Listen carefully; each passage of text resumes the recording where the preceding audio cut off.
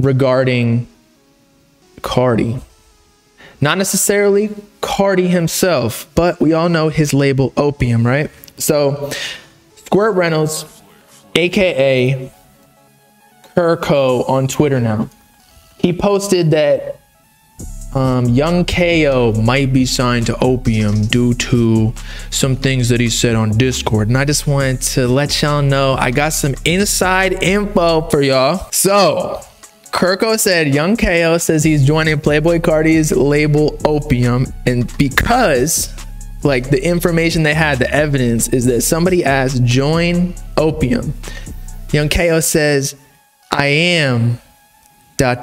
Now, Discord names can be easily faked. So I was sitting there like, maybe somebody just changed their name, but I feel like they would do their due diligence of checking to see if that was the real young Kayo that said that. So I'm just gonna trust the source. Squirt Reynolds, aka Kayo, does good work. So then my interpretation of this was like, maybe he's just affiliated because, as in like, you know how Lil Baby's technically like YSL, but he's really signed to QC just because, you know, Young Thug is an OG, I don't know, contributor to his career. Like Young Thug was the one who convinced him to get out of the hood. No, so he might not be signed to YSL necessarily, whereas Gunna is, and like Lil Keed and some other ones who are affiliated in that crew. But Lil Baby went to QC, but obviously Lil Baby and Gunna came up together. So then I was like, okay, whatever, he's just affiliated. But it's still odd that he would say that in Discord, saying like, I am.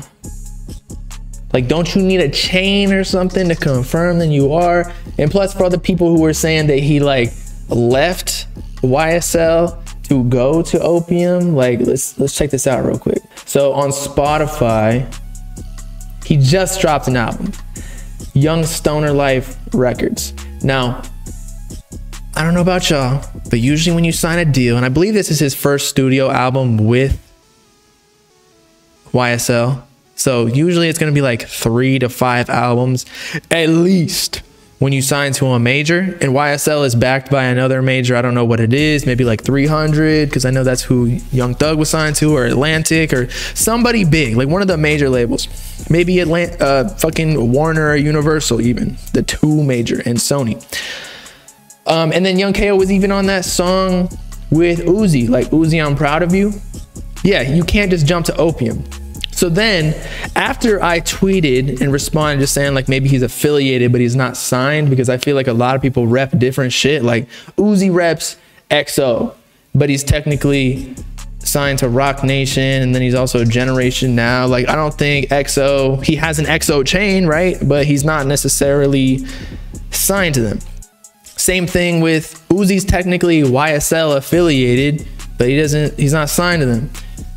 Then somebody who has a particular hieroglyphics form of writing, let's just say, on the internet, not the man Cardi, but let's just say one of them said that dude is not Opium.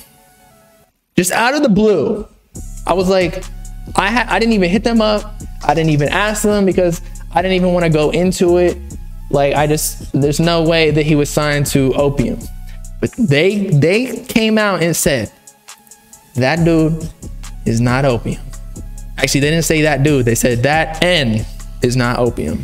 But I did see some people trying to defend Kayo, saying like he's, you know, he was in Ken Carson's music video and all this shit, trying to, I don't know, bring evidence to support the fact that he literally could be Opium. Let's check that out and see if there's anything good. Would make sense.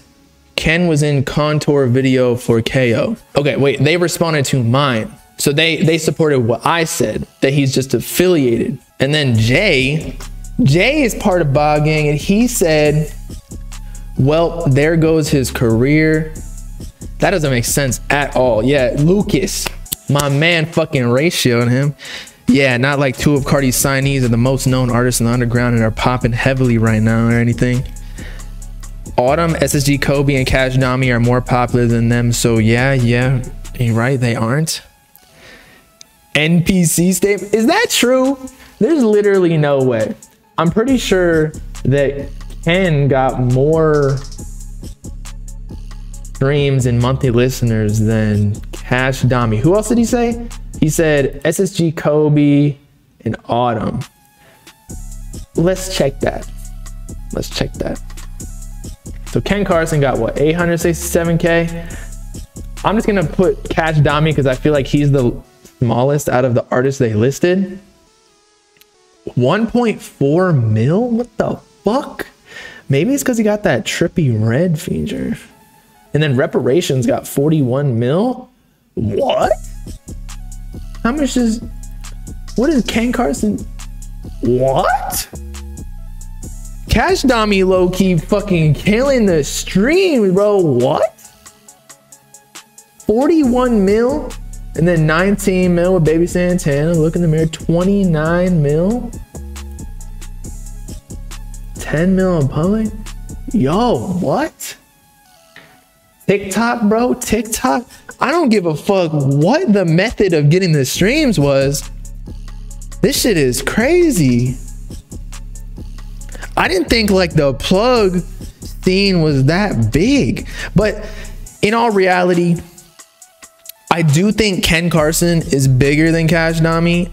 And maybe it's not reflected in the streams or the monthly listeners, because Ken literally every time he drops on SoundCloud trends on the SoundCloud like weekly or whatever it's called, whereas I don't know if Cash Dami's does. Maybe he does, but maybe not as high as Ken would. I bet you if Ken and Cash Dami dropped in the same day, Ken would sell more. Also, I don't think Ken gets as much push or backing, and that's no diss towards Cash Dami. I'm just saying. Does he have more IG followers? I don't know. But yeah, Ken, I feel like when he drops X-Man, because I think Ken got what, like 800K? Yeah, he got 800K off like no music out basically.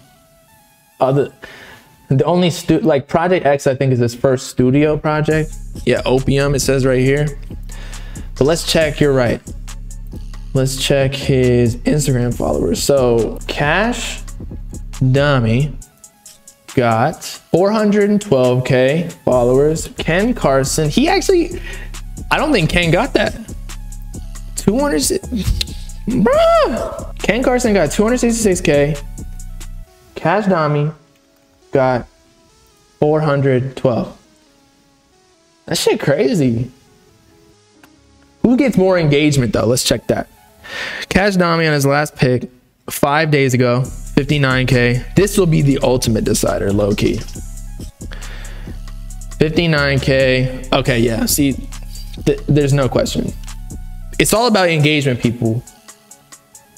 I don't give a fuck about followers. If you're getting like 1 million likes with 1 million followers, you're bigger than somebody who has 5 million followers but gets 100K likes. You know what I'm saying?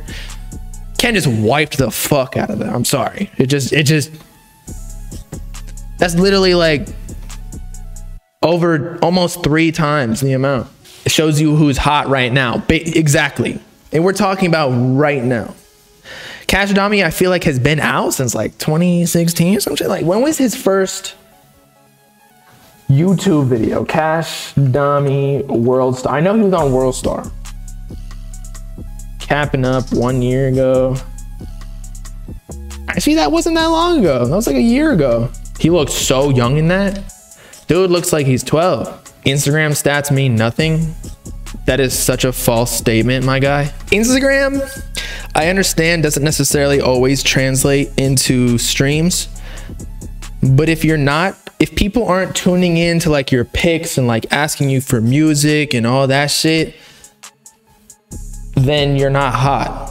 And like people aren't streaming your shit anyway. And maybe you're getting more streams, and this is unrelated to Cash Dami or Ken Carson comparison. But if your streams are all coming from your label, pushing you onto different playlists and all that, it's very short term. Whereas if you actually have a cult-like fan base who's tuning into your projects without even any marketing budget, like that's when you make the real money. But if your label, say, gives you a $1 million advance, but then they have to do Spotify playlists and like put a bunch of money into marketing you, say another $1 million. So that's $2 million you have to recoup before you make money off of it. Whereas say someone else got $1 million, but then they don't need a marketing budget because they literally just get streams no matter what, because people fuck with them. They're gonna profit double right there, right off the bat. There are hella bots on Instagram. Okay, there are hella bots on every platform. Like, what the fuck are you talking about? What do you think? Tell me which stats mean more, please. You're saying streams over IG stats. As we just discussed, first of all, you don't think that these labels be botting their fucking streams? I thought we went over this. They literally got stream farms in fucking China that literally be doing millions per day. Easy. Insta has the most bots. I guarantee you can. Here's a good indicator. And I understand that you can get, I don't know, you can get botted comments, but let's just check this shit. So 137K likes, 6,000, almost 6.5K comments. Okay, let's do Cash Dami. That's a lot of comments, by the way. Okay, 59K, 849, not even 1,000 comments. Comments are the least botted part of Instagram. Come on, people. And I'm not saying that it's fake. Cash Dami isn't fake. I'm just saying it's like Ken just has a way more engaged following currently. That's just the way it is. That's no diss. It's just being objective. I'm not like a dick sucker fan. I just look at the numbers constantly. It's like my fucking, I don't know. I even do it with my bank account and my girl. I'm like, you got to do this. You got to do this. Like, you got to move this way. You should stop buying that dress. And then maybe you can use your money this way and invest it this such. Like, it's Ken's fan base is just more active right now. Okay. Bro hasn't even dropped in like so long.